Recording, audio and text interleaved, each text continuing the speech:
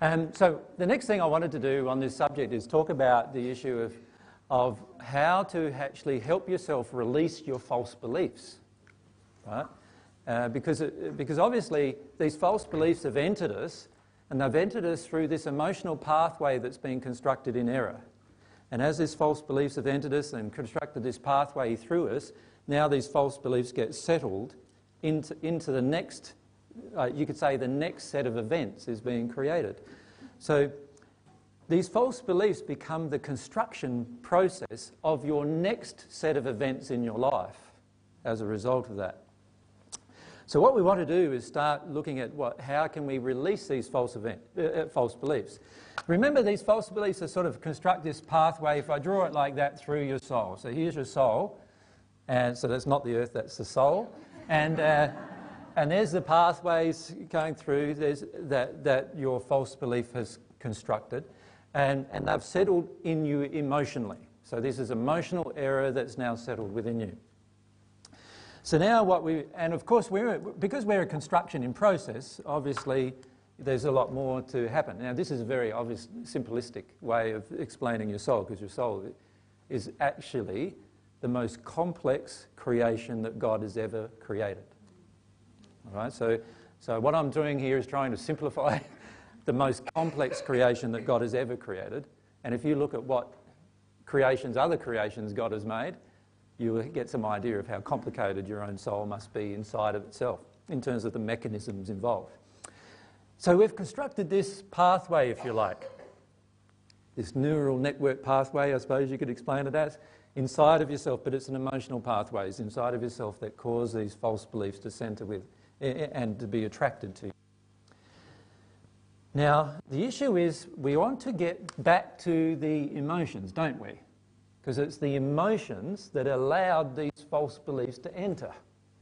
So at some point we want to deconstruct the emotion that allows false beliefs to be attracted to me firstly and then enter me so that they settle within me. So the way we have to do that obviously is we have to get to the emotion itself at some point. But most of us struggle a lot in getting back to the emotion. And so and there's a number of reasons why. One of the primary reasons why we struggle to get back to the emotion is that the belief system, so this belief system, was created to support the denial of that emotion. All right? That's why we're struggling to get to the emotion, because all of our belief systems were constructed to actually help us get away from our emotion in the first place. So what do we do with that? We have to, firstly, the first thing we need to start doing is being honest about our belief systems. Particularly honest about whether our belief systems are loving or unloving. All right? And this gets down to how do we tell, or how can we allow any belief system to enter our soul? Because obviously what I've defined up till now is that all these belief systems, a lot of them are entering us because of all of these emotional errors that we have, and this allows all these belief systems. So in the end, how do I know what's true and what's not? Right? And the answer is really quite simple. The truth is loving. So a belief system that's loving in all its aspects will be more harmonious with truth than a belief system that is unloving in all of its aspects. And the more love there is in the belief system, the more truth there must also be in the belief system. Now let's put this back into play with the belief system of reincarnation for a moment. All right.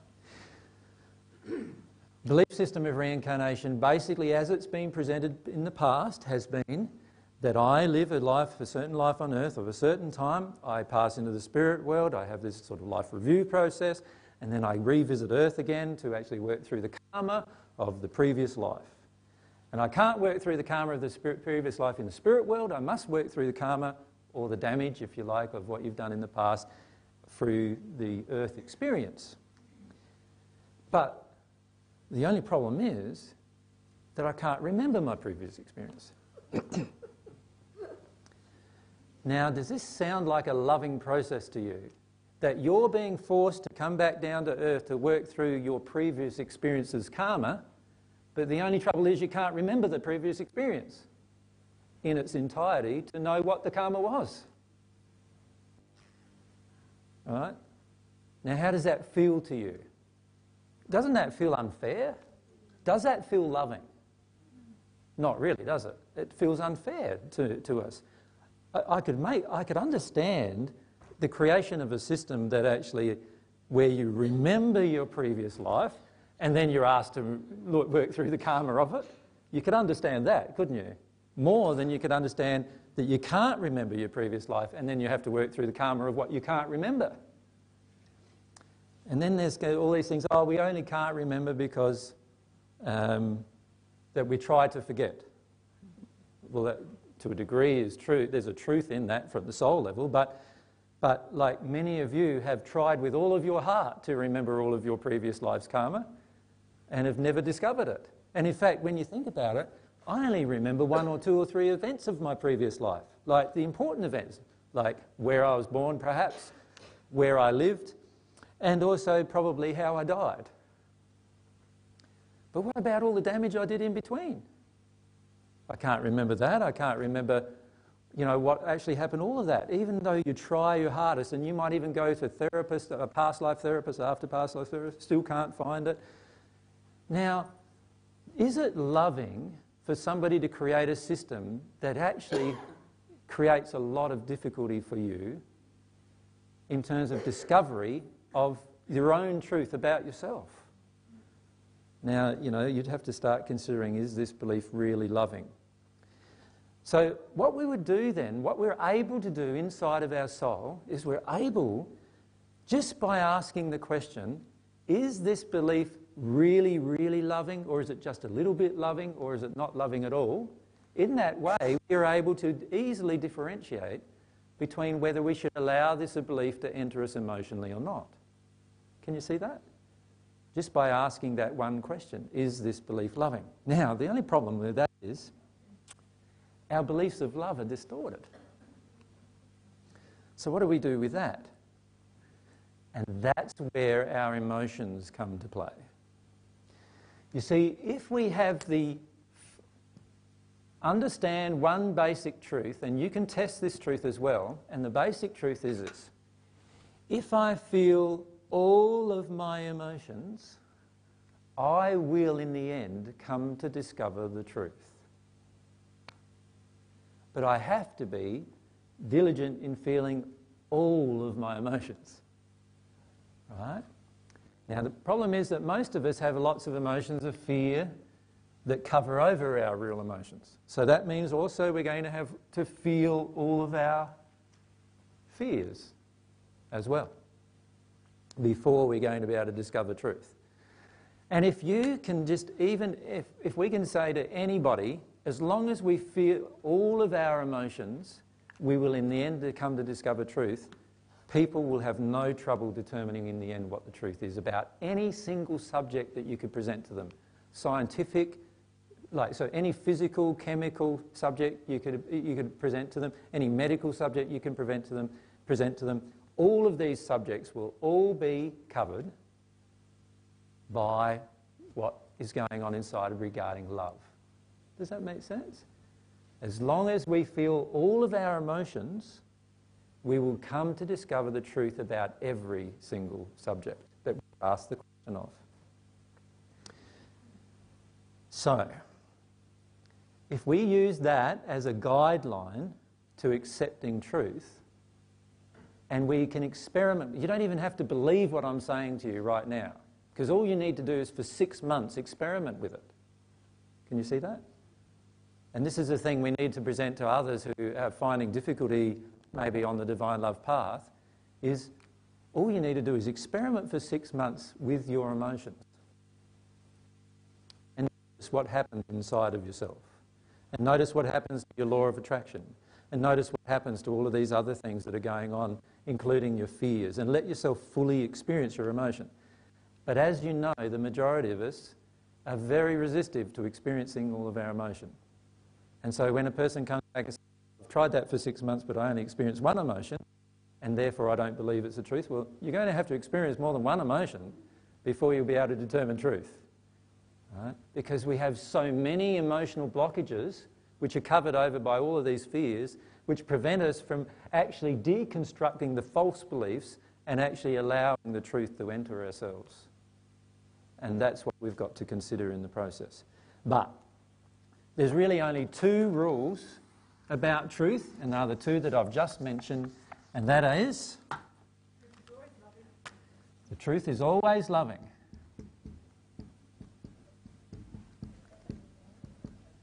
Always.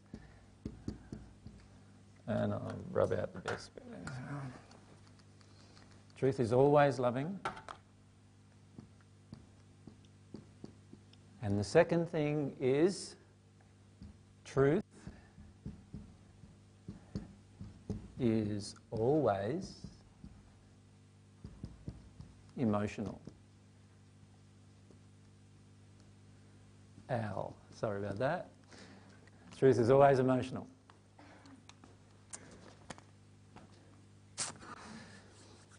In other words, you can hear truth in your head as much as you want. It will never become a part of your soul until your soul emotionally accepts this truth, or until the emotion preventing the truth from entering the soul is released so that you can accept the truth. Right? But if we remember that the truth is always loving and the truth is always emotional, and we can experiment with that in our lives, we can experiment in our day-to-day lives about that. Is that right, thanks?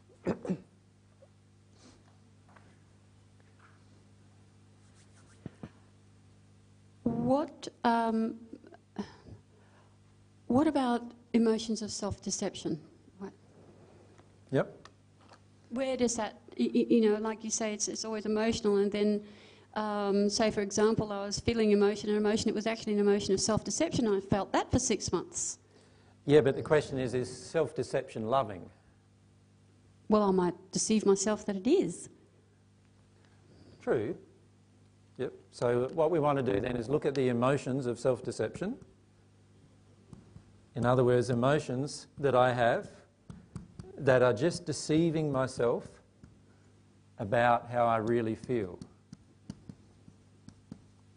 And let's look at most of those emotions of self-deception.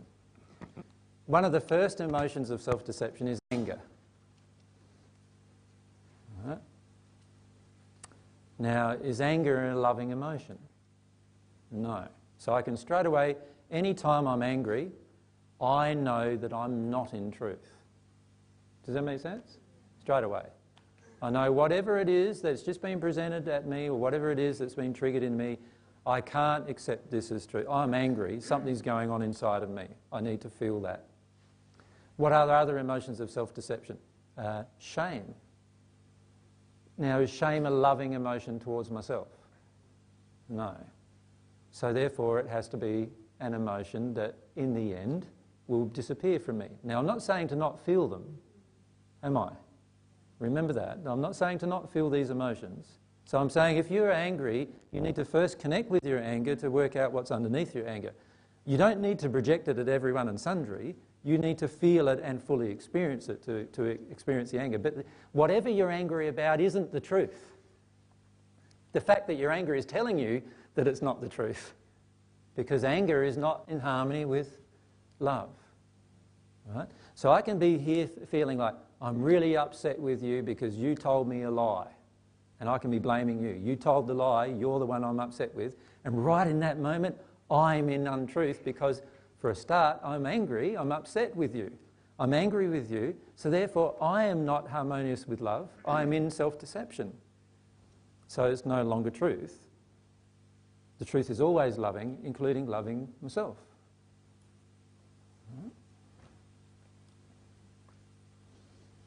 What about emotions of self-deception that might be positive, like feeling, you know, say for example, I meditated a lot, or I feel like I'm in a state of bliss, and so, you know, I'm in bliss. But you have other tools at your disposal to tell you whether that's a true state or not. The law of attraction is a tool at your disposal that will tell you that. So, for instance, I was talking with Josh a few weeks ago. Is Josh here today? I don't think he is. But we were talking together about his emotions, about when he was doing the Zen thing all the time. He would meditate himself into emotions of bliss, and he felt bliss most of the time. But then I said, well, what happened in your day-to-day life? He said, oh, during that time my car broke down, my computer was stolen, and all these other things happened, right? But he still experienced bliss. And I'm saying, no, rewind. No, how come your car was stolen or your computer was stolen? How come your car broke down? Right? How come all these events happen? This is a soul attraction. So look at the soul attraction. But again, if I'm truthful with myself, I will always be emotional about the attraction. Remember, the truth is always emotional. So when I'm trying to detune myself and go into the intellectual state to get away from my emotion, I am no longer being truthful with myself about my emotion. Does that make sense? I'm basically using my intellect to suppress my emotion. But I've said truth is always emotional. You will not arrive at truth without feeling your emotion. So the truth is you can zen yourself out, and you can do a lot of very powerful things with your mind to detune yourself from your soul. But that's not emotional, that's now intellectual. And the truth is always emotional. So that state of bliss is actually deceptive, because that's not Yes, real and bliss. there's many people on this planet today who are in that state of bliss, and really all that's happening is they're going out of body, so they don't have to connect to their body, they don't have to connect to their life, they don't have to connect to their emotions. And they experience hours and sometimes days and sometimes months in that state. I know people who are full of physical ailments, like their body is full of pain, like holes in their legs, or, you know, maybe even cancer in their body, and yet they feel they're in a state of bliss. And the only thing I can say is that they're lying to themselves. Because in the end, do you think your body would be in that disharmonious mess if your soul was in harmony with God's laws of the universe? Of course not. So looking at the law of attraction is very important, really, as a guide. Certainly, and we've talked about that before, obviously. Remember, I've said to you that your law of attraction is actually a messenger of God for you to take notice of, definitely. And I'm not discounting that by saying these things. What I'm saying is, remember, the way that we can build on truth is that the truth is always loving and it's always emotional, right? So you have lots and lots of experiences in your life that the law of attraction brings into you, and a lot of emotions that the law of attraction will bring to you. The ones that will finish up settling in your soul are the ones that, if we apply this, are the ones that are loving to myself, to my neighbour, to my partner, to God, to animals, to creatures, and all of them will be emotions that I actually feel, not just an intellectual thought. I'll actually have this passionate, desirous emotion along with that. They're the ones that will enter us. The other ones will all just pass through us, and in the end we'll experience them and release them from our life. And they'll be gone. And they'll be gone, all the false belief will be gone, and all the fear attached to that false belief will be gone, and all the fear of our own emotions that are painful will all be gone. All the pain will also disappear. So that, obviously, truth is always loving means that truth is never painful as well. Right? And we could start saying lots of different things about truth here, couldn't we? Like, truth has so many qualities. I've listed in the talk qualities of divine truth, like 15 major qualities of God's truth and how it affects your life. Now the truth has lots of different attributes and qualities, and I'm just mentioning only a couple of them here as a method of you, just a simple method of you being able to say to yourself, all right, should I accept this truth, this information, should I accept this information coming to me as truth or not? Well, does it sound loving to you right at the moment? If it does, then allow yourself to be open to accepting it. I'm not saying you have to accept it, just allow yourself to be open to accept it. Does that make sense? If the truth is an emotional thing, or is it all intellectual, it's all mind-based? If it's mind-based, just put it aside for a bit until it becomes an emotion for you.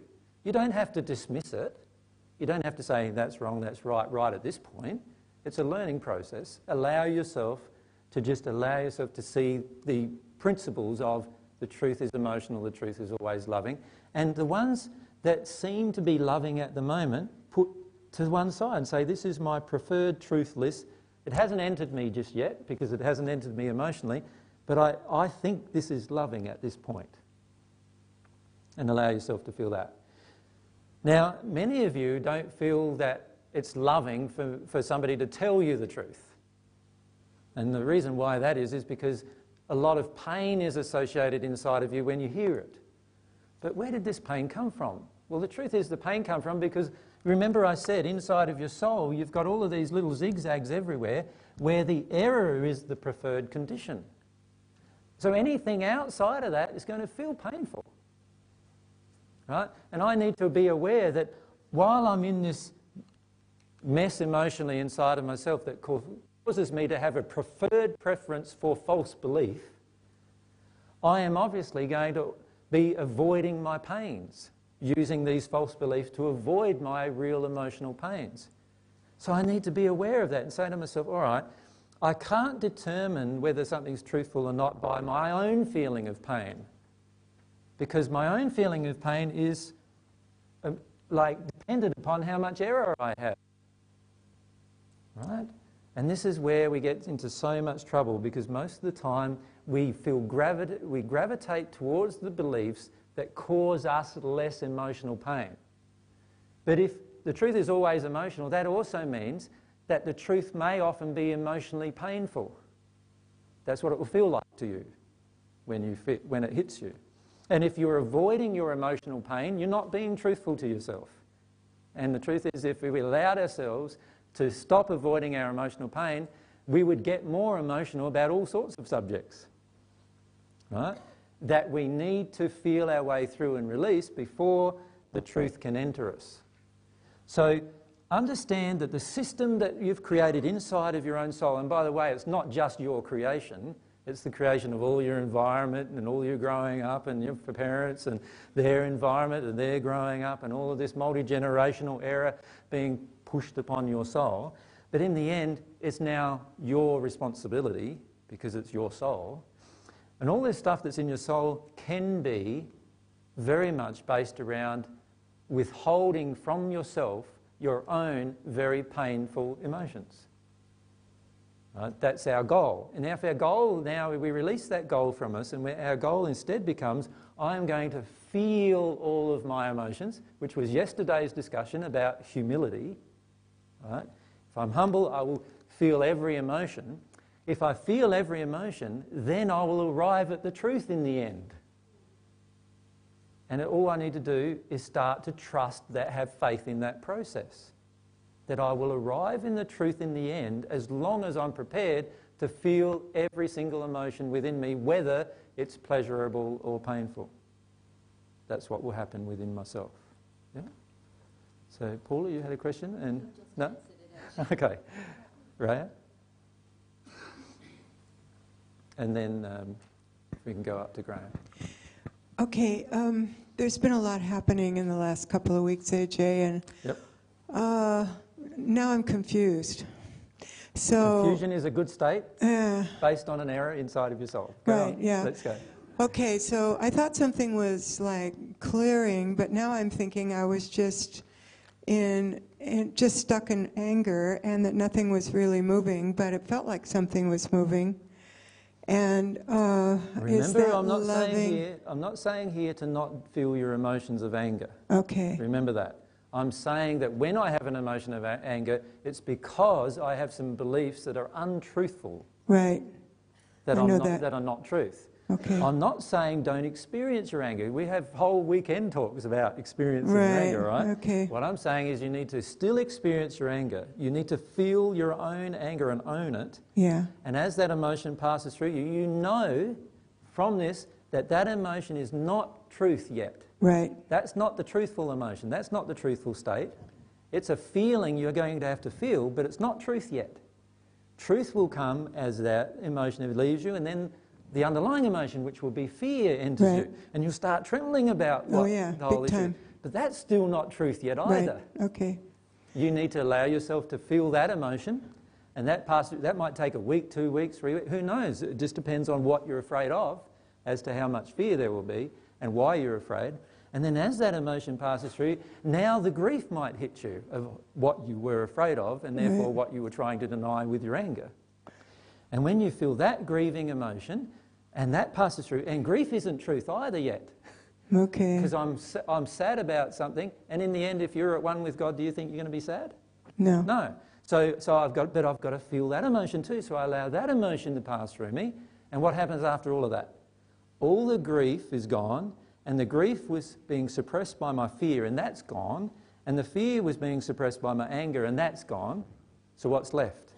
Now what's left is love and the truth. Okay, I didn't get to that part yet, I guess. I got to the place of being terrified that I was going to stay stuck. Spot on. So what you've done is you've got from your anger down to your fear, but you're not yet at the causal, but you're in the process of getting there. I'm sliding in there, huh? Yeah, so don't stop it. Don't stop it. Keep the process going, because you know I'm going to keep this process going and going and going and going until I arrive at that loving, truthful place which I know is the truth. So I developed some self-deception in the midst of it all, because I went, aha, I've arrived somewhere.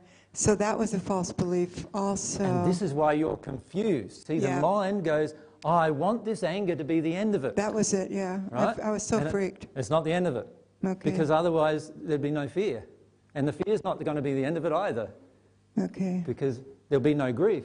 And if once there's no grief, no fear, no anger, now we're at the end of it. And then we'll be happy.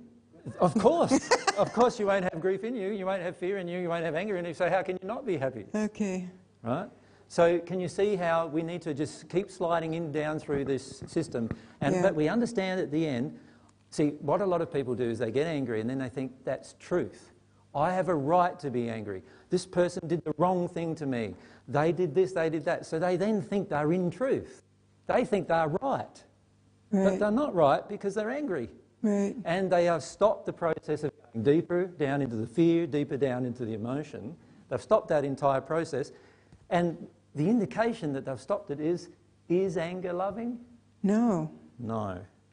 Okay. So therefore I'm not in a state of truth yet.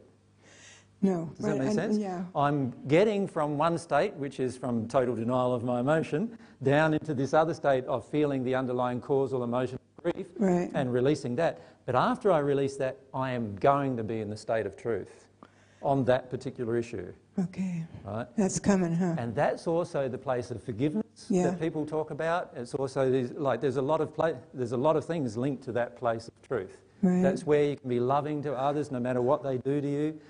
When somebody brings up a situation that's similar, you can talk about your own situation with freedom, and you don't feel like you want to get angry with them because they've brought up something that's painful to you, because it doesn't feel painful anymore. You don't feel any personal pain left in it about the whole process. That's where you arrive at the end, and that is the place of truth. Can you be partway there and still have some awarenesses but still be in the anger? Totally. Yeah, okay. Remember, this is a process of progression from one place to another place. So you're not going to get from one place to another place without doing the journey. Right, okay. Right? You need to do the journey, and the journey is going through the anger, going through the fear, feeling and experiencing each one, and then going down into the grief, feeling and experiencing that. And then when you're out of that, you'll be at the place of truth. But you see, a lot of us go into confusion because we want ourselves, intellectually, to be at this place or be beyond that place, the place of truth or love. And so we try to manufacture that place without going through the process. And that's like saying, I start my journey here on the Sunshine Coast. I want to go to, say, Adelaide. And so what I decide to do is I'm going to go bang, bang. And at the moment, that's not very possible for all of us, right? So, if it was a spirit, we could do that, but we can't do it in our physical body. But we sit there, so we decide, where I am is where I have to be, because I want to get there instantly. And so most of us have this viewpoint inside of us that unless I'm there already, then I'm not a good person, and I'm not happy, and I'm not a good person, and other people will condemn me. And so what we try to do is we try to make out we're there while we're still here. Right. So just imagine doing that. We sit down there imagining that we're in Adelaide even though we're on the Sunshine Coast, right? And that's what we do with our emotions. Yeah, okay. We sit here trying to imagine that we're in Adelaide when in reality we're still on the Sunshine Coast, we haven't moved yet, right? And what we need to do is see that actually this process of movement is going through this anger and rage and hatred first a lot of times, and then anger and rage, and then right down into this fear-based, terror and fear, and then into the grief, which is a lot of the causal emotions are all the grieving stuff. And then we get beyond that, and we enter this place where we know we've arrived at truth now. Okay. And in that place, you're not angry anymore, you're not afraid anymore, you're not crying anymore either. Yeah. Right? That's the place we're aiming for. But don't get trapped into thinking, right, that I should be there before you've gone through this whole process. Many of us, what we do is we say to ourselves, oh, I dealt with lots of anger last week. Wasn't that wonderful? Like, I'm over the anger now. Yeah, and you haven't yet dealt with your causal emotion. I thought I did it last week, and then I got in the car after we left here yesterday, and there it was in my face again. Exactly. And I went, son of a gun, I thought I did this. Exactly. So stop thinking that you've done it. You've got to give I up. promise. Got to give up the idea that you think you're finished with something, because at the end you won't even think about it when you're finished with it. Yeah. As soon as you think you're finished with something, you're not finished with it, because when you actually finish with it, you don't even think about it anymore. Does that make sense to everyone? Yeah. It's very important to understand those things. Graham and then Alex. You mentioned before have faith in the process. How does faith in that sense, like in what way is that different, or is it different from the sort of faith that Christians talk about? It's different in that you can do it through experimentation. Your faith is actually built through your own experimentation. So let's talk about the faith in the process. How do I have faith in something that I haven't yet tried? Well, obviously I can't, can I? So in that state, that's my hardest state. So I hear all this stuff, sounds good sometimes, the emotion stuff doesn't sound that good, I asked a few people around, they're saying, yeah, I've had terrible last week. I don't know if I want to have a terrible last week, I'm relatively happy how I am. And so we go through all these doubts first and all of this emotional stuff first, and then we get to arrive to the point where, yeah, let's give it a go. When you arrive to that point, treat it like an experiment. You're going to get right into your emotions about at least one of the subjects that your law of attraction is bringing to you. So whatever the law of attraction. Let's say you're going along the road, somebody cuts you off, just a simple law of attraction event, right? And you feel anger. So you're going to go into this now. Instead of avoiding it and just swearing at the person and then, stopping there, what we're going to do now is we're really going to not avoid this situation. I'm going to experiment. So when I do my first experiment, and my experiment comes out at the end, and I realise, wow, I'm driving along the road and nobody cuts me off anymore. Wow, in fact, I'm driving along and people seem to just automatically move out of my way. This is real weird. Like, now I can see my law of attraction has changed, and that experiment might have created, and we say might have created, that change in my law of attraction. So now my faith starts to build. Does that make sense? Now I've got one event that happened by processing emotion. I've got one event that happened that seems to have changed in my life. So what I do is I try some more of it. So I go down some more roads of experimenting with my emotion and seeing what changes. So let's say I'm having trouble in my relationship, or I'm having trouble with my work situation, or whatever it is in my life. Then I start, instead of doing my normal effect-based stuff, I decide to deal with my causal emotion, and I go through my anger, and I go into my fear, and then I through my fear and into the other deeper emotion. And, my law of attraction has changed on that one as well now. That's two things now. Now, what's your faith going to feel like now? Can you see that it will be a bit stronger, won't it, than what it was when only one thing was dealt with or no things were dealt with? And then I start wondering, well, what about this prayer to God thing? I don't know if even I believe in God or anything like that, but let's experiment with that as well. We might as well experiment. Can't hurt anything. Let's see what happens. And so what we do is we go into this state of experimenting with that as well, all right? What I'm going to do is I say to God, if you exist, I would like to receive some of your divine love. Nothing happens. And then I remember, oh yeah, that's right, I have to be emotional. Okay. Okay. Okay, how do I get emotional on this subject? This is a bit tricky, so I might have to experiment with this for a few weeks or a few months even, right, to be emotional. So what I start doing is I start reading some books, maybe about God or about life or whatever, that are emotional. And then when I'm in the emotion, I feel for God, and then see what happens. And I feel something change there. Does that make sense? And I can experiment with that. And then over a few months, I notice, hey, I actually feel a little happier than I felt before. And of course, the reason why many of you are not feeling a little happy is because we're still stuck in the fear area rather than processing the emotion. See, when you process the emotion, of course, you're going to feel happier after the emotion is released. But if you stay in your fear, you're not going to feel very comfortable at all in that place. That's why you spent most of your life trying to get out of your fear, right? Because it's not comfortable in it. And we need to go through it into the grief and grieve the emotion. And once we've released that, then we can judge how we really feel.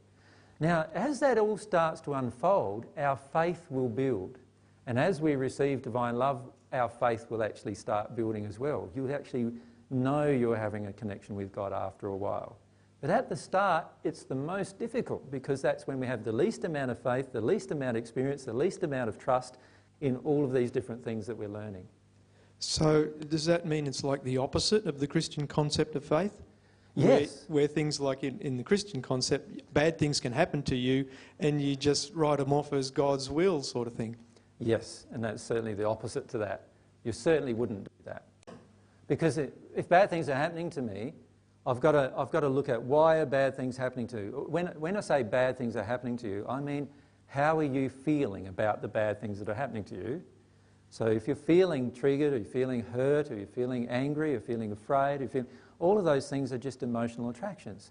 So, we need to deal with them. And faith is actually the opposite concept to what most Christians say, because most Christians talk about blind faith. True faith isn't blind at all.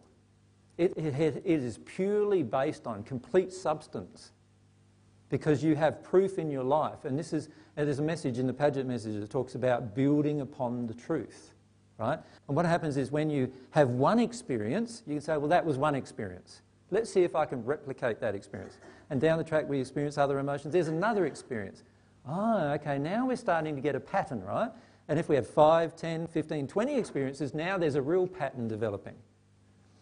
And now we can ask ourselves, is this pattern loving and is this pattern emotional? Yes and yes. Well, therefore, there must be some truth in this stuff. So what I'll do is I'll retain these patterns in my memories emotionally, and I'll hold on to those. When I say hold on, I will remember the experience of these emotional events. And I will build upon them as a basis or as a foundation for truth. You see, what happens with most of us is we have one thing happen then, right? And we have another thing happen then, and we think the two events are totally unrelated to each other, and we don't build on them and we don't sum them together as the total experience. What we do is we treat them as two isolated incidences. But you see, if we started adding them together, we started picking them up and started adding them together, we now start, to get a collection of events that we're building truth on, right? And once we've got a collection of events, we can now say, okay, it's not just one isolated instance where this has happened, where I've seen the law of attraction at work. Now I've seen it happen this week 5 times, that I've noticed it 5 times. And trust me, in the end, you'll notice it every single minute of your living life. But it's great to go through the process of noticing it 5 times in 1 week. Wow. Right? Now I can experiment. Okay, I was triggered there with that emotion. Let myself go into that emotion. What's going on with that emotion? And experiment and see what happens. Now, as you see the results of what happens, what's going to happen is that things will change in your life, and that will prove to you that your faith was justified. There's no such thing as blind faith. In the end, everything that you have faith in about, if it doesn't happen, then you need to discard it. Does that make sense? but make sure you're practicing it in the loving and emotional way before you discard it. See, most of us go down the track, we try to connect to our emotions, you're 6 months later, still not connected to one, give up now. That wasn't the truth. No, the whole path is dependent upon the emotions. You need to be in an emotional state, so you need to try for longer than that, until you get to the state where you're processing through your emotions. Now measure the results. Now, you can see in your own audience, those of you who've heard this truth for like the last 18 months or so, you can see in the audience, you can measure the changes in other people, can't you? All of you have noticed, right? You remember when Jen was dominating every one of our talks? You remember that? What happens now? Does that happen now? So how much change has she made? Quite a lot of changes, right? You remember that every single one of you would often, and many of you had terrible projections at Jen. You remember that? Remember how upset you got with her and angry you got with her at times? You remember that? Do you get that happening now when somebody tries to dominate the conversation in one of our talks? Many of you don't, right? So what happened inside of you? Something must have changed too, right? Something emotional must have changed. And you notice the ones who are more connected with their emotion and working through things more rapidly, you notice how fast they're changing. Can you see they're changing quite rapidly? Now, it's not a competition. It's just a way of actually saying, there you go, that person I know is on the path and they're processing their stuff really rapidly and look how much they've changed. Can you see? That's interesting. Alex. AJ, I seem to get to a point I avoid because I can't become overwhelmed because I've got 10 different emotions going during the day, of which I've worked through varying levels. Sort of like halfway through this one, quarter way through that one. And then I just go, well, at the end of the day, I'm just like going, which one's this about? How far have I got? What is going on? I would just give up. Right. The key is to not give up at that point, right? What's going to happen eventually, and this is one thing that you need to understand about your soul as well. Your soul is this amazing emotional processing machine. Not only that, it's this amazing creation machine as well, but that's a different subject in its own right. It's an amazing emotional processing machine, capable of far more than what you believe it's capable of. And remember I said yesterday, unless you're overwhelmed, you won't change. Remember I said that? Remember I said the soul needs to be overwhelmed in order to grow, right? So what I need to do is come to say, all right, that makes logical sense to me, that my soul needs to be overwhelmed to expand. In other words, it's only when I try to force more into it that if it's an elastic rubber, if you think of it like a big balloon that you're pumping full of air, you're forcing more air into it, and what's it going to do? It gets bigger. And you're afraid that it's going to go bang, like that's what you're afraid of, right? God doesn't design things that way. Like, God doesn't design things to go bang. God designs things to completely be elastic and change and merge into its environment. That's why the whole evolution process comes about, right? So what we need to do is we need to understand that God doesn't design things that can't cope with being overwhelmed. The truth is that all of you are totally able to cope with being overwhelmed. When I say cope, you won't feel like you're coping at the time. That's the whole point. That's what the word overwhelmed means, right? But your soul is totally able to cope with these emotions. The problem is that oftentimes we believe intellectually that we're not going to cope with this, right? And there goes one of our fears and one of our beliefs that are false, right? Another one being confronted. Gee, I've got a long list of them, right? And what happens is that as that belief gets confronted in me, I start to come to the point of understanding that actually I can handle being overwhelmed with anything. Now that is a very powerful state for your processing. And that state is only going to be arrived at by being overwhelmed on quite a number of things at the same time, which is exactly the experience your soul is creating. You understand? But what we do instead most of the time is we get into this fear place and we start shutting down this process, start trying to manage the process of growth. And God says to you, look, mate, I've got the process all under control. And what you're trying to do now is you're just trying to take over control of something that I designed perfectly, right? And then all that the issue really is I do not have God reliance yet. And I need to talk to God about that. I need to talk to God about how I feel when I'm feeling overwhelmed. And in the end, you'll come to develop a really powerful relationship with God in that space. And you'll come to understand and have so much internal strength of character that you know you're going to be able to never be overwhelmed because God is always with you through the process. And God, in fact, not only is with you through the process, but God actually designed the process and designed your soul to handle the process. And in the end, you'll come to that conclusion. But only if you allow yourself to go through all these emotions of being overwhelmed, 5 or 10 things at the same time. So my suggestion is when you feel that place of being overwhelmed, let yourself start to connect with some of the joy in that state. And part of the joy in that state is the realization you have, my soul's expanding, right? I'm changing at last, right? Instead of going around keeping my soul in this particular space and in this particular place and in this particular time, what I'm doing now is my whole conception of life is changing. That's what I've been aiming for, hasn't it? So why am I trying to shut it down now?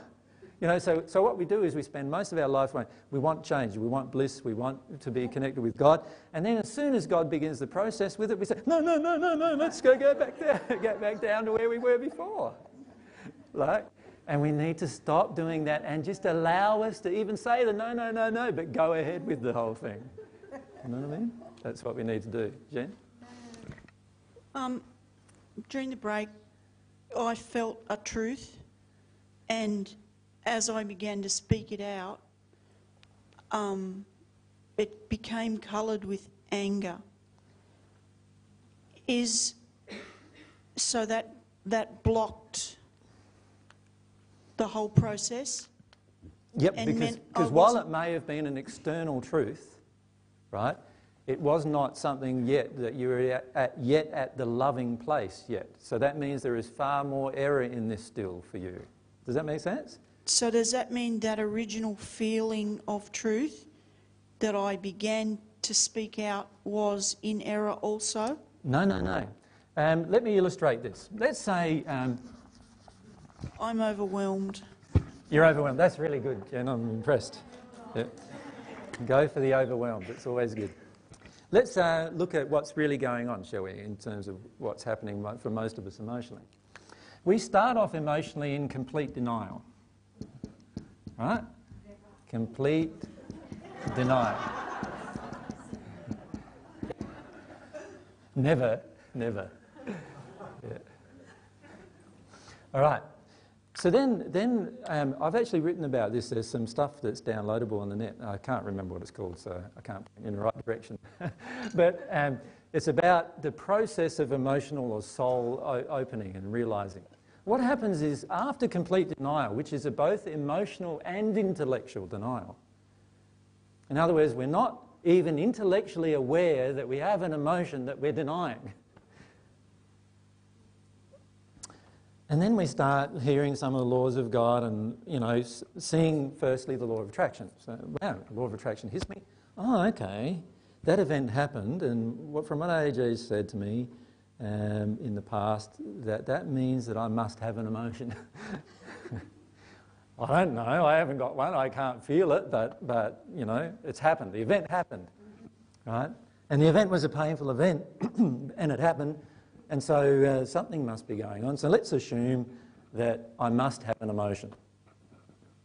So then you could say we become, aware. Intellectually.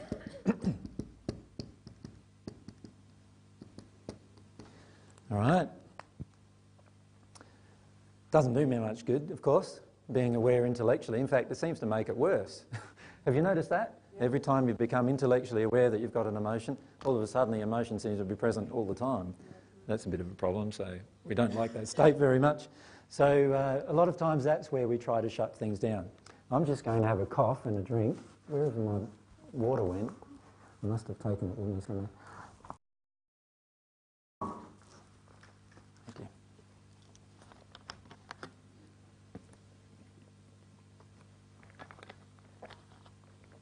you. Mustn't want to talk about this.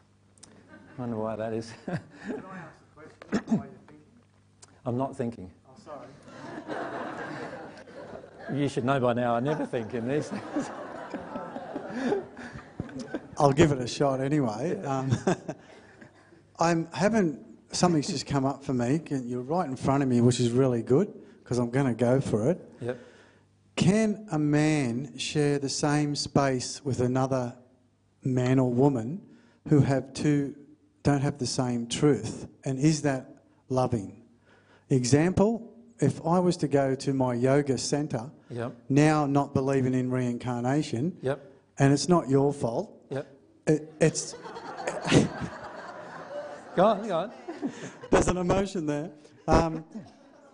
But after 9 months of hearing this beautiful body of knowledge, Yep. my awareness has gone to this other place. Yep. And I want to share this truth with these beautiful people who, whether they're on the natural love path or the divine love path, they're probably not aware of it, that Yep. there's a difference. Yep. But I guess the question I'm trying to ask is, if you have two different truths, can you still share the same environment, and it's still allowing God to for you to receive love through God? Of course. Right. So, see, this is the beauty of the divine truth. See, with natural love truths, it's very, very hard for two people with totally opposing natural love ideas to get together in a frequently harmonious manner. Proof of point is Ireland, right? Like, you've got Catholics and Protestants who actually aren't very far away in beliefs. Are they really? Right? And yet they cannot coexist together, right? Because of anger and resentment with each other. And of course there's a lot of core emotions in all of that. The truth is, though, that when you receive divine love into your soul, you can coexist with everyone, and have no trouble doing that at all. But what you do, you don't force truth down people's throats, but when they ask for truth to be given, or the situation demands truth to be given, which is most of the time, then you say it, right? And so what you do is you live in your truth that you know now all the time. And that automatically does beautiful things. It automatically brings in your law of attraction, and all the people who want to hear that truth are attracted to you. You don't have to force them to hear because they want to hear, right? Like, I haven't forced you to come, have I? I can't remember forcing you to come anyway. I can't remember holding a gun to your head. Might have done that in the spirit world, but I don't think so. And you came along anyway, right? And the reason why you came along anyway is because you felt an attraction to the body of truth, as you stated it. And that's what will happen to your friends. As you practice the truth and bring the truth harmoniously into your life emotionally, not intellectually, but emotionally, that creates a dynamic that wherever you go, people want to talk to you, but they don't know why. But they talk to you anyway. And before you know it, they're bearing their heart to you, and you can talk to them about a principle, the law of attraction, or the cause and effect, or divine truth, or divine love. And those situations come up automatically because you're in that state that attracts those particular events. So you don't even have to go out and seek an audience. The audience actually seeks you. Does that make sense? Yes. Yep. So let's get back to the process. What happens is, I'm here in complete denial. I become aware intellectually. Awareness intellectually does nothing, aside from just ramping up my law of attraction a little, because I'm now allowing myself to see what's happening. So I'm aware intellectually. But I still may have lots of soul-based denial. And I'll go through a process of even getting to the point where, and rather than listing everything that happens, because it's in this outline thing that I did, might be down at 5 or 6 or something like that, I get to the point where I want intellectually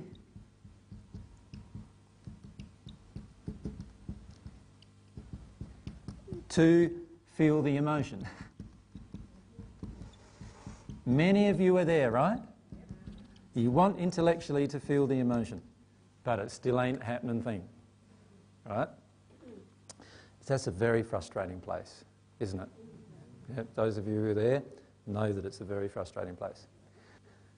While all of that intellectual awareness and development is necessary for you to arrive at this state, it still isn't going to help you feel one of your emotions. And that's the problem with our intellect, is that it's not powerful enough to shift our emotions. Right? Then we go through a whole process emotionally, which begins, so you could say this is point number 7 really, but it's an emotional process now. So here is the intellectual process that happened. We were in complete denial of our emotion. You see, the truth is that if you want to intellectually feel the emotion, but you're not feeling the emotion, there's a truth you need to accept, and that is, I am still in complete denial of the emotion emotionally. In other words, emotionally. No. In other words, I, even though I think I want to feel emotion, have deep emotional resistance to feeling the emotion. And that's what I've said to you is the blocking emotions. You remember we've talked about those. Now, anger is one of those, a blocking emotion. Fear is another blocking emotion. Understand we do need to feel our blocking emotions. We need to allow ourselves to go through the emotional process of our denial. Emotionally, not intellectually, emotionally. Doubt is a blocking emotion. There's lots of blocking emotions, and we need to feel them. And when we feel the blocking emotion, now we can go through a process of emotional growth, which is the soul expansion, the real thing that happens, emotional growth that ends up with us actually feeling the causal emotion. Now, I think there are about 7 or 8 steps to that, so let's put that down about 13 or 14 or whatever, where we actually feel the emotion.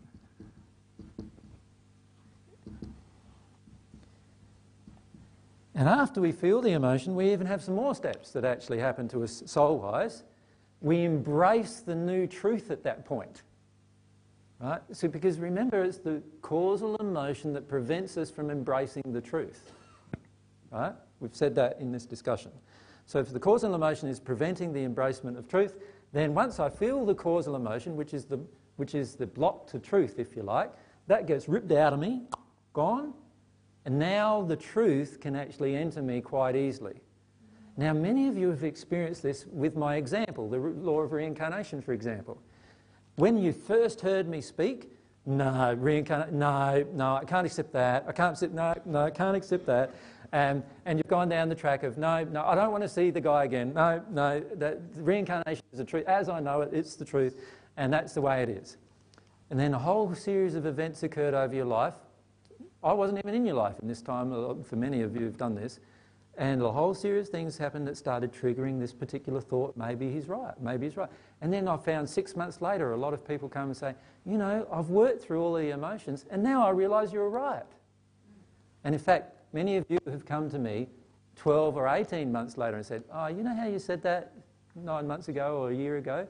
It turned out to be right. And I didn't expect you to take it on right there and then.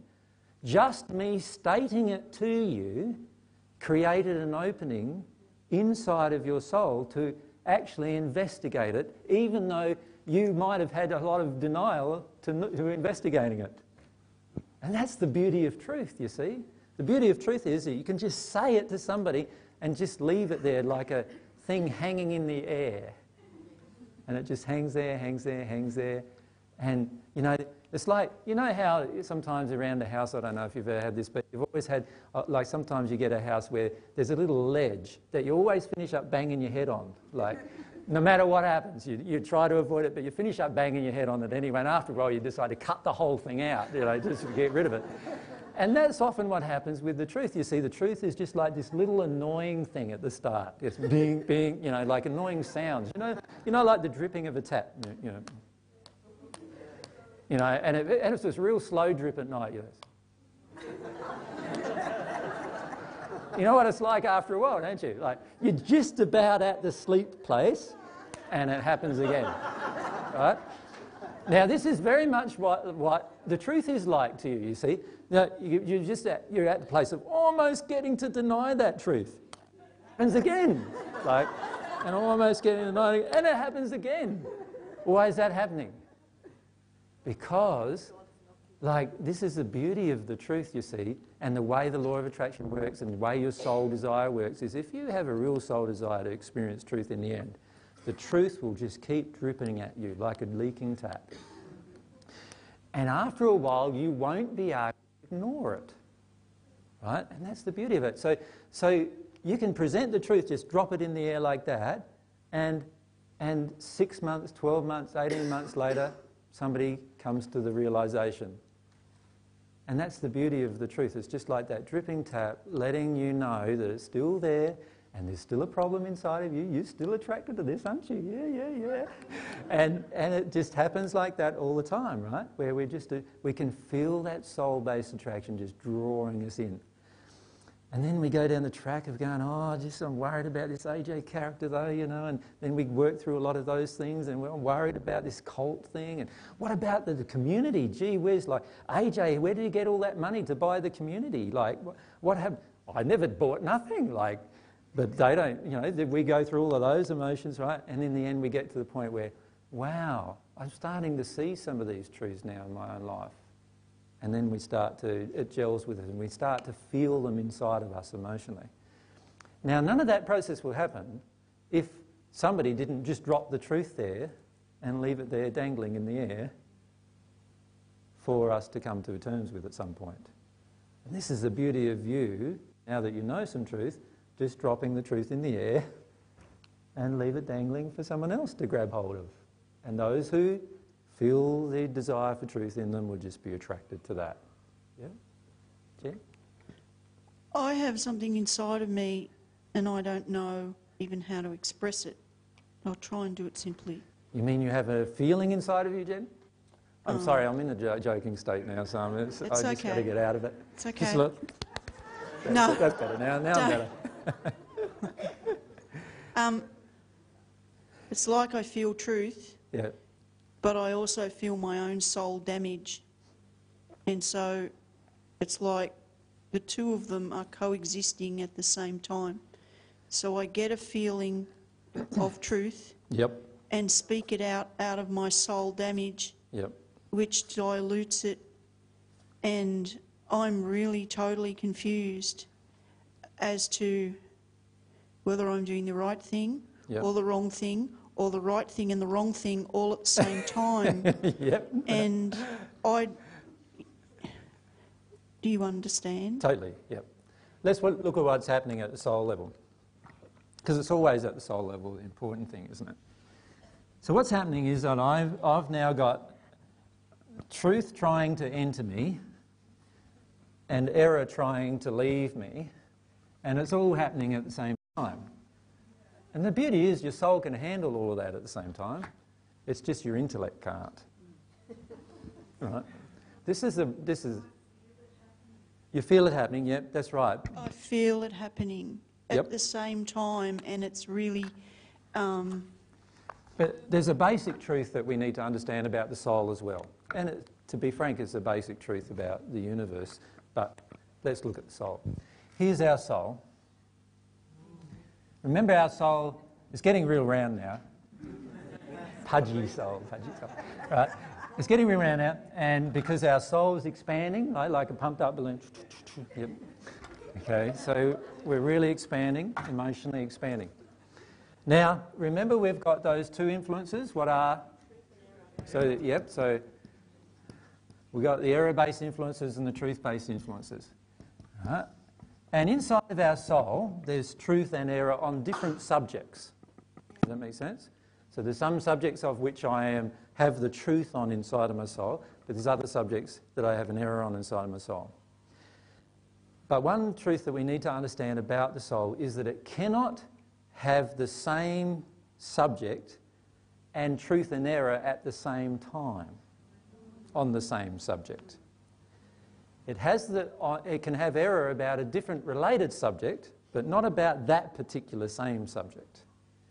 So in other words, there's a basic principle of truth that's in the Paget messages. It's actually one of the messages you'll find there.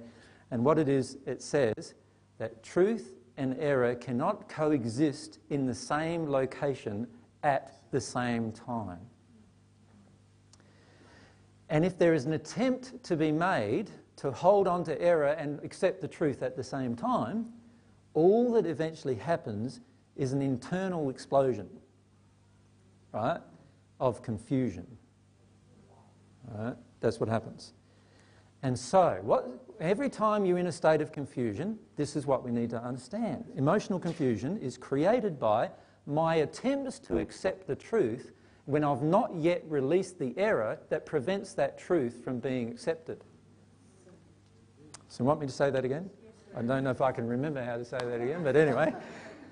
So do you understand what I'm saying? The reason why we're not accepting the divine truth on any particular one subject is because the error on that same subject has yet to be released from me emotionally.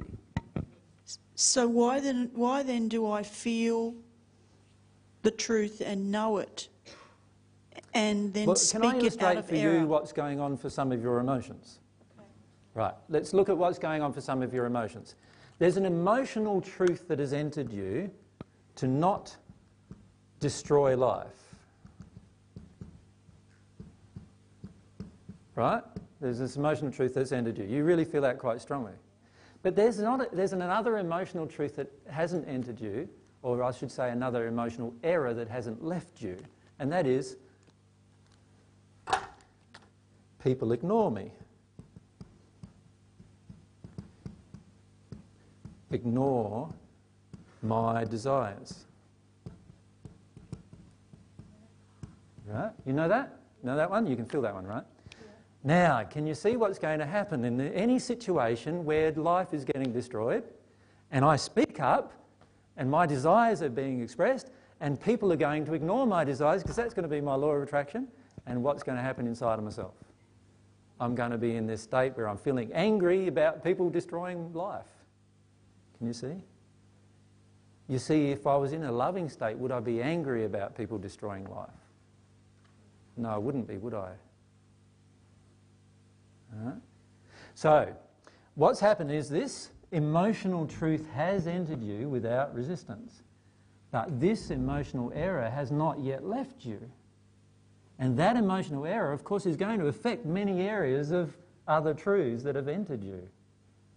Because every time that your desires get ignored in harmony with truth, you're going to be upset. Does that make sense? And you'll feel that emotion of upset. How do I process people ignore my desires? I have been crying for days. Yep. And I'm feeling it, AJ. Well, the problem is that for yourself, you want them to actually, the truth is that you want them to listen to your desires, right? So you have a demand coming from your soul saying, listen to me. I'm saying the truth. Don't destroy life. Listen to me, right? That's the emotion coming from you, right? And what's happening is that is actually the error, not that. That's the self-deception. This is the error. The error is that you want people to listen to you and you've got to give it up. So people don't need to listen to me? No, nobody needs to listen to you at all. The truth is you'll get to a point in your life where you don't expect a single other person to listen to you. Does that mean that I stop speaking up? No, but at the moment it does, because you have this error that unless they listen to me, I'm not going to speak up, right? What I'm saying is you'll get, once you feel this emotion and release it, that is a demand you are placing on the world around you. All demands are unloving. They're expectations. And whenever I expect you to act a certain way towards me, and I demand it of you angrily, I am now out of harmony with love. No matter what the situation is about. We could be talking about we could be talking about an issue where I know that you're being unloving, Yet as soon as I'm demanding of you to follow what I'm saying to you, I am now unloving. I have just compromised my own truth. Right? I've just compromised myself and God's truth by demanding of you that you do something. Because what does God give you? God gave you free will. You're allowed to make a choice that destroys life. So the only way I'm going to get rid of this is for people not to listen to me. Which people are doing. Like, that's your law of attraction, right? So people don't listen to me so I can heal this. So that you can heal this. I mean this sincerely. That's right, that's spot on. So that you can heal this demand that's in your soul, please listen to me, please listen to me. And underneath that is lots of grief that you need to release. Now what you've been doing is grieving the self-deception and not the actual emotion. We do this a lot, right? What we do is we say, people should listen to me, people shouldn't ignore my desires. Oh, my desires are being ignored. My desires are being ignored. You know, and we go into that space where we're crying for days and days and days about my desires being ignored, when the divine truth is, why do you have an expectation that other people hear your desires? The only person that really has a right to experience your desires is yourself, right? And that's the truth that needs to enter me, and it's not going to enter me while I'm demanding everyone listens to me just to make this addiction go away. Does that make sense to everyone? Okay, so that's what's going on inside of you, Jen. What's going on inside of you is there are some truths that you have certainly accepted in your soul emotionally, but then there's other errors that are not being released emotionally, and the reason why is because a lot of times you're not looking at the demands you have of others, right? And this is a common problem, so don't feel that you're unique. A common problem is we all often have very, very strong, intense demands of others here that actually cover over very unloving emotion. This is a very unloving emotion. If I demand you listen to me, I am now impinging upon your free will, so therefore it's not an act of love, right? So I'll get to a stage in the end where I don't demand anybody listens to me. And when you're in that state, you'll have released the emotion. And when somebody doesn't, you'll still speak the truth. And when somebody doesn't listen to you, no worries. It's like, okay, I know they're not going to listen to me. Nothing else happens inside of you. You don't get upset, you don't get angry, you don't get annoyed, you don't get frustrated, you don't give up, you don't stop speaking this truth, because you are allowed to have your own desires. Does that make sense? Yeah. And that's a really good place to be. Yeah. Just going to change my sides. Far away, here we go. I have desire to do, and I feel people jump in the desire. I feel so, I want to do that too. Mm-hmm. And flip side, I have jealous. This week, I'm a lot of jealous. Yep. And I'm so happy people doing on the passion, living on the passion. I thought that's beautiful. But in flipping side, I have big jealous. That's unloving. Yep. But again, go into it emotionally. Accept I'm jealous. So firstly, when I accept I'm jealous, I go through all the intellectual stuff of I'm jealous, I can see I'm jealous. And then I start to go down into feeling jealous, like really feeling it, which is where you are. You're feeling the jealousy, right? Mm. Okay, so what does this feel like? Yucky. Yeah, what does it feel like? It feels like I'm missing out, doesn't it? Like that person's got that thing going on, isn't that wonderful? It's great for them, but I'm missing out here. So go into that, I'm missing out emotion. I'm missing out, go deeper and deeper, and you'll find actually jealousy covers over a lot of things. Yeah, I don't know what's underneath, unworthy or anger. Don't try to work out what's underneath. Okay. When you experience the emotion of jealousy fully, just really feel the jealousy that's inside of you, feel the rage of it and the feeling of the terrible feelings about it, then you will start to settle into what's underneath it. And you won't have to work it out. It'll just come up in you. Your soul, this is the thing, you see. Most of us are still trying to work out, oh yeah, this emotion is, and that emotion is, and that, and we're trying to sort of work through, and it's really confusing, and in the end we end up confused and we just go, oh, sorry, Peter. We just go like that, right? Just throw hands up in the air and just go, I give up, right? When in reality all we need to do is just feel the emotion that's with us right now. Right now. The jealousy is with you right now, so feel the jealousy. Let yourself really go into the jealousy. Get out in the boxing bag, you know, with the baseball bat that you've got, and actually feel the feelings of why have they got it and I haven't got it, you know, and all that emotion. And as that emotion comes up, what will happen is what's underneath, the grief of the emotion, will rise in you. Does that make sense? Yes. Yep. Yeah, I'm getting. Thank you. Yep. Thank you. So don't try to get away from the jealousy. Don't say to yourself, oh, the jealousy's not loving. I shouldn't be in this jealous state. All that does is get you out of it, right? This is your pathway into the deeper emotion. It's like your anger. Your anger is the pathway into the deeper emotion. So if you allow your anger, it'll come up. So allow these emotions to come up. What about your shame? Allow your shame to come up. You feel the shame rising in you, so let yourself feel ashamed. You know, don't try and run away, get away from your shame. Like, you're carrying the emotion around in your soul. You know, you can run all you like. You're not going to get away from it. Like, and you see this happen a lot where people go, oh, I'm going to move house. That's going to make me feel better. Move house? Nah, not better. Oh, I'm going to change men. You know, that's going to make me feel better. So change my relationship? No, I don't feel better. And we're always constantly trying to change something externally, running away from the emotion inside of us, right? And instead we just need to embrace the emotion that's inside of us without judgment. So if the emotion is jealousy, go with the jealousy. Just go with that. That's your gateway to the deeper emotion. What are you jealous about? Why are you jealous? What are you feeling? Yep.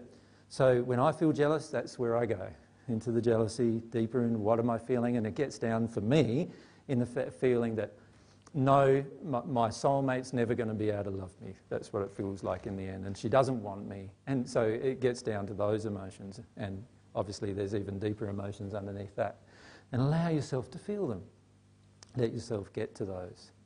Yeah? No worries. David, back.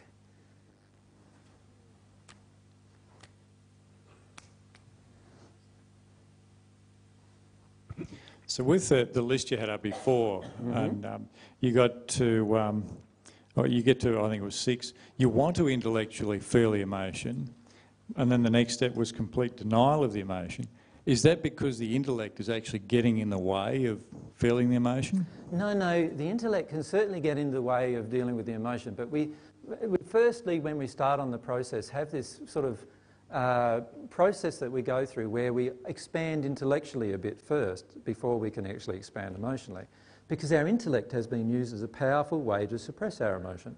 So what we need to do is go through this intellectual process of, oh, yeah, wow, I have emotions. Yep. And what are those emotions that I'm having right now? Oh, I have anger. Yep. You know, and we notice these things intellectually. But even though we get to the state where we want to feel the emotion, where we think we want to feel the emotion, that doesn't mean you're going to feel it. Because it's only when you feel you want to feel the emotion that you will actually feel the emotion. Right? Still just a little bit muddy. When you feel that you want to feel the emotion, that is when you will feel the emotion. So how do you get from... If you think you want to feel the emotion, but the emotion is not being felt, then you do not want to feel the emotion. Right?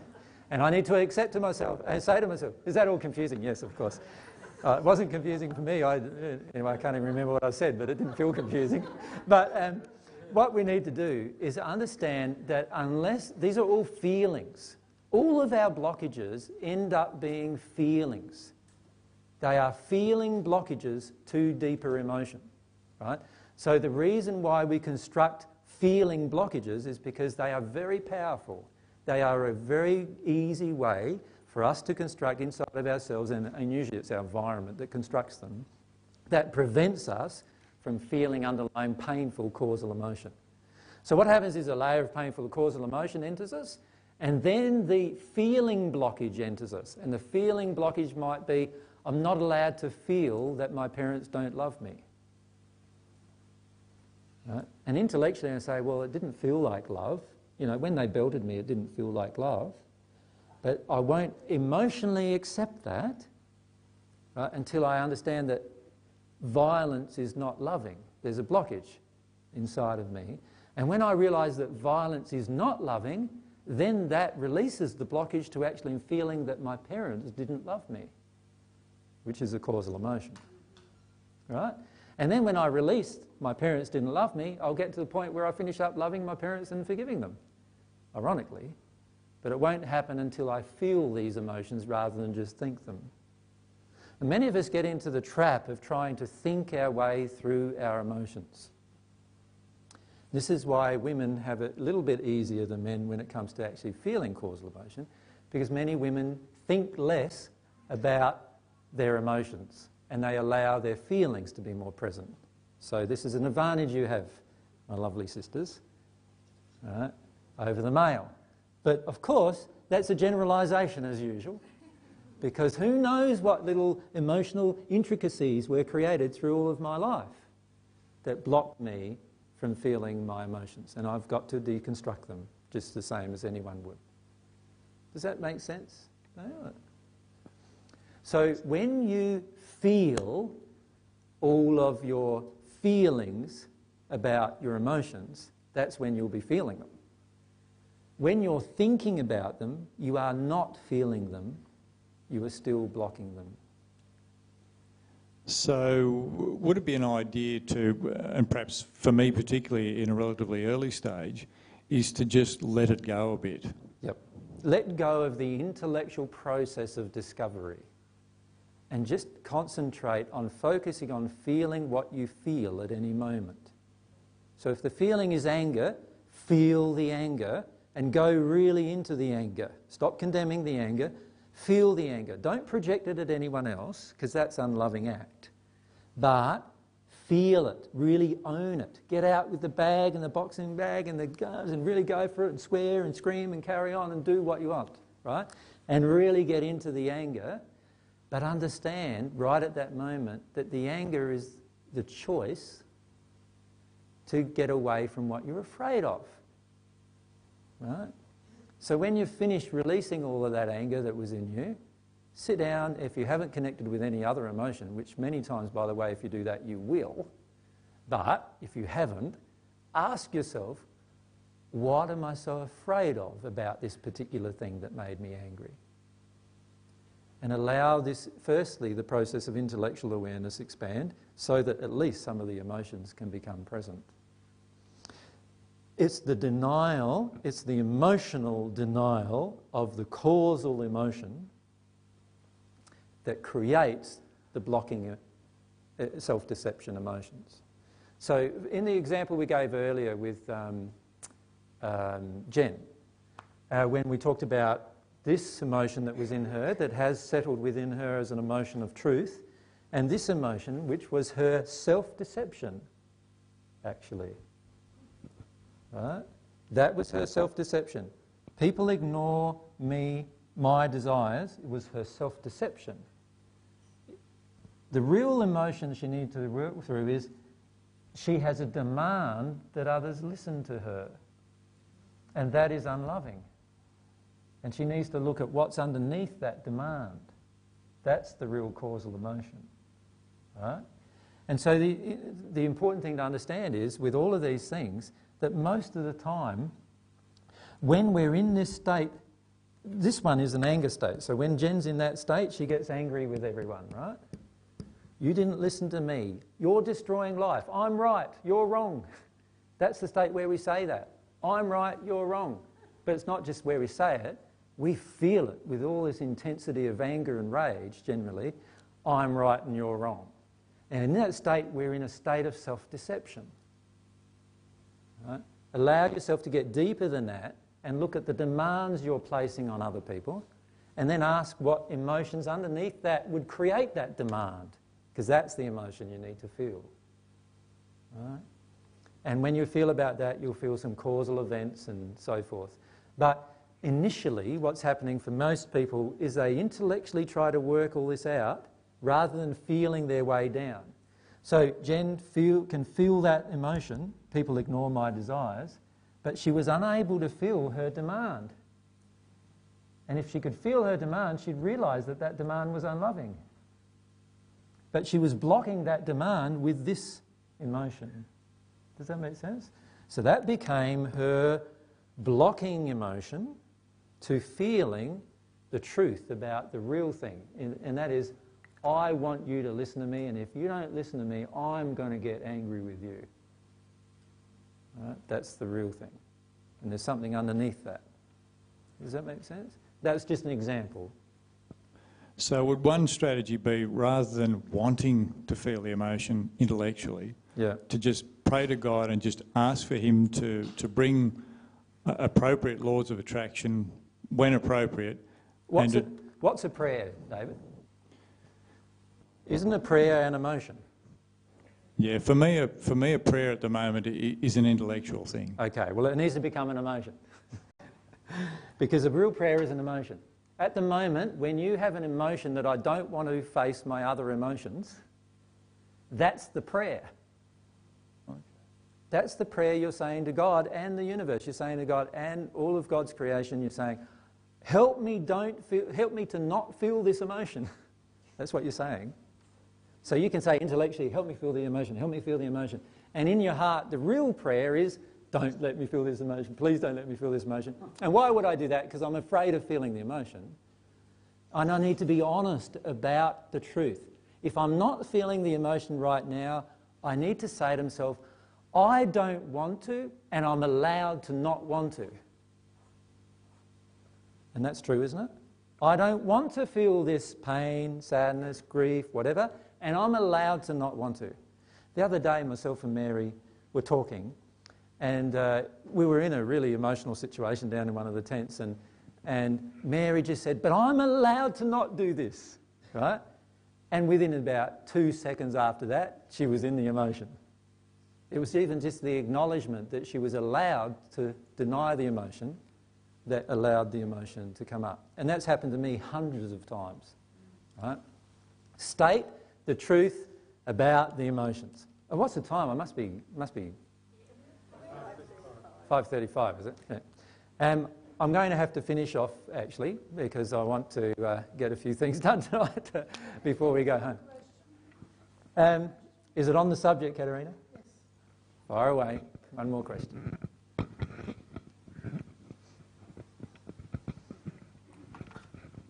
I have a problem that I am very sensitive, I am very emotional all my life, and I have a fear, for example, my husband, my kids, or everybody whom I meet and tell them about my feelings or about some situation that they have the same feeling. And because of that feeling that they can feel what I feel horrible in a circle. Yeah. Then I have, for example, hide some situation because I am afraid to tell them to others. Because if they feel what I feel, that horror, what I have in my body, in my mind, I want to avoid everyone to know about the situation, to avoid them to feel the feelings I feel. Yep. So what you're really doing is avoiding one of your own emotions, right? See, you feel some horror inside of you about stuff in your past, right? Okay. Right? That's the emotion. Now that's related to some terror. So you have some terror to work your way through with regard to that group of emotions, right? But what's happening, instead of letting yourself feel that, by just speaking the truth about it, come what may, what happens is you start going down the track is, I want no one else to feel this. And so when they ask me how I feel, I don't tell them about my horror, right? I deny it. Or I even just say, no, I don't want to tell you about it. I want to, you know, it's too terrible for you to consider. What you're actually doing, though, is using that as a tool to suppress your own emotion, the real causal emotion. So what you're doing is you're using your terror, and horror is a subset of your terror. You're using that to suppress what you really feel, the grief that you have about all the things that happened. And what you need to do is stop doing that and just tell the truth to somebody about what happened. The instant you do that, what will happen is this pathway will open up inside of you, and you'll release the horror that's still inside of you, wrecking you. Does that make sense? Just the speaking of truth to another person will actually release that emotion.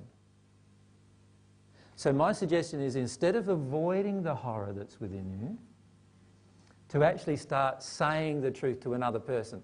Now, one of the things that you have that's an error in you, a belief that's an error, is that if I tell this horror to someone else, then they'll be horrified. But you know that's not true. The only people that are going to be horrified are the people that had exactly the same thing happen to them, who also have not dealt with that emotion. You see, in the end, unless something has happened to me, I cannot know the feeling that you know of what happened to you, unless a very similar event has happened to me. Yeah. And even if it has, it would be my law of attraction to hear you say your event to help me work through my event. Yeah. So stop trying to modify who you are and stop trying to control your emotions so that other people can benefit, because they're not benefiting. And you are actually being harmed by it. It's only when you allow all of your emotions to flow that everything will actually work through for you. Okay. Does that make sense? Yeah. Yep. Thank you. No worries. So hopefully today's discussion has helped all of you with regard to this understanding how these false beliefs have entered you and how fear of your emotions actually creates pathways through your soul, allowing these false beliefs to settle within you. And then also hopefully you can see how because of these pathways that have been created in your soul, there is a resistance to emotional truth in you. And that's a resistance to feeling truthfully all of your own emotions, but also a resistance to accepting divine truth that's there as a part of us. And if we can allow ourselves to see that the key to actually understanding at the soul level divine truth is actually by experiencing all of our emotions and all of our fears that allowed the false beliefs to enter, we will actually arrive at the truth. And you'll destroy false belief after false belief inside of you so rapidly, you'll wake up in a month's time and you'll think, wow, I can't even believe that I believed that, let alone believe it again, right? You wake up amazed at yourself that you could even have had a concept inside of you that allowed you to accept that belief. And that's what will happen to you if you allow that process to occur. So hopefully today's been beneficial for you. Oh, there's 3 things I need to mention. I don't remember what they are. Yeah, that's right. And you'll notice that up the back, Peter has now got those printed books of the Paget messages in 1 volume. So that's been available. There's also, you know, the introductory session that we did down at the Gold Coast?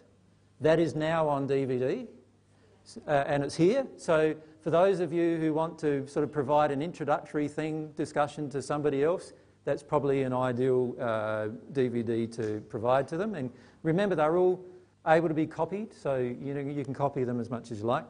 And then the third thing was something about children. Oh, that's right. 2 weeks' time, I was going to have a question and answer session, but what we were going to do for the first bit of the session is open it to children's questions. All right? So even if your children don't want to come along, even if they bring along a question that they've written or anything like that, that's fine. What I'd like to do is just open the first half of the day for children, and when we run out of children's questions, or we have the break, then we'll answer the adult questions. Does that sound all right? That'll be happening in 2 weeks' time on the Saturday. And in 2 weeks' time on the Sunday is the next mediumship and healing session, where we're going to experiment a little more with fear and working our way through fears and dealing with fears with regard to our channeling and our healing abilities. So that's the next 2 sessions. But that was all, wasn't it? Yep. Before you go, there'll be a few announcements, but thank you so much for your time today, and hopefully you enjoyed today a little better than yesterday.